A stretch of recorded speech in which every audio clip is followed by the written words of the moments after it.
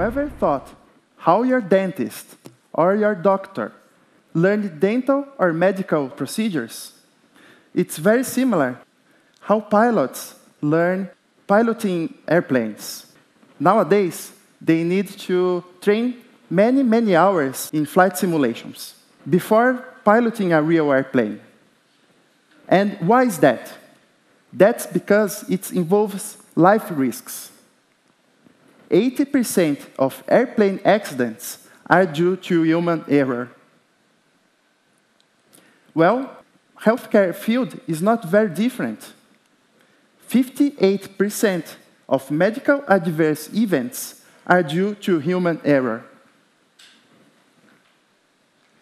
Just as we have to trust the pilot is going to fly the airplane we are going to take in our trips, we have to trust our doctors in a surgery.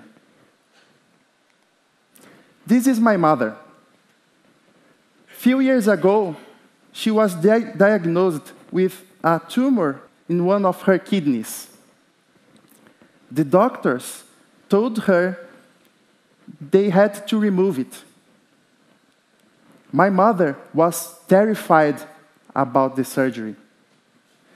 My family were very worried about it. And I kept thinking to myself, who are those doctors? How much experience do they have? Is this the first time or maybe the second time they are doing this kind of procedure? I had no idea. If it's very difficult for us in trusting our doctors, you can imagine how much responsibility they carry on their shoulders. And you can imagine how much insecure they can be and they can feel in the first time doing a procedure in a real patient. So, how do they learn practical procedures? They do have to study a lot of theory, of course. They have to know the anatomy very well, and they have some ways to simulate procedures. They can use surgical dummies, they can use cadavers, they can use animals, and for dental anesthesia, students have to practice on each other's mouth. So they are very terrified about this day as well.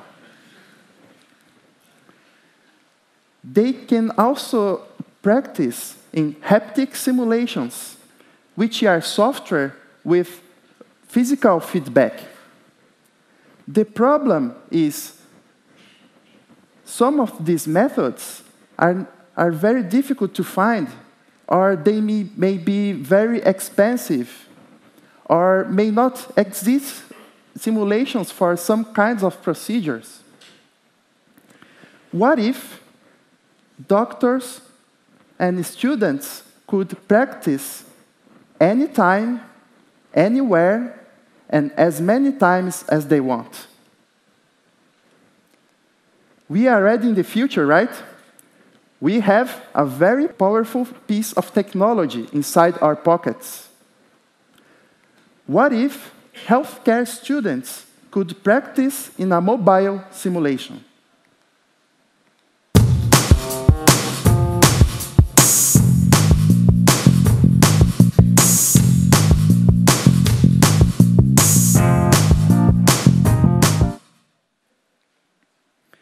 What if they could train muscle memory using augmented reality with their device's camera and printing some boards at home?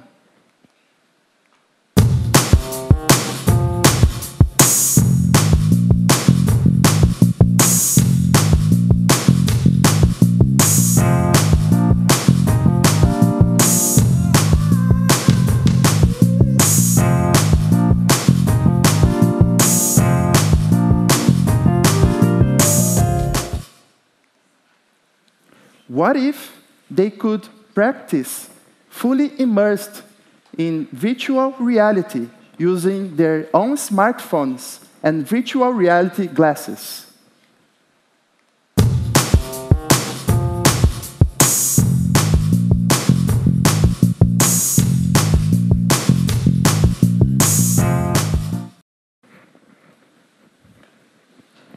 My mother was lucky. The doctors did a great job, and she lives very well now. However, it could have been a totally different story. Me and my team think the risks of medical errors due to human error can be dramatically decreased, improving the training for doctors. We believe it can be done through more immersive, affordable, and more frequent use of simulations.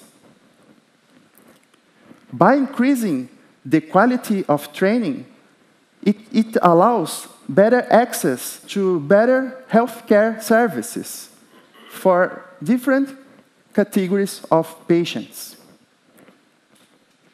This is our dream: to help and contribute to healthcare education through mobile simulation. Thank you.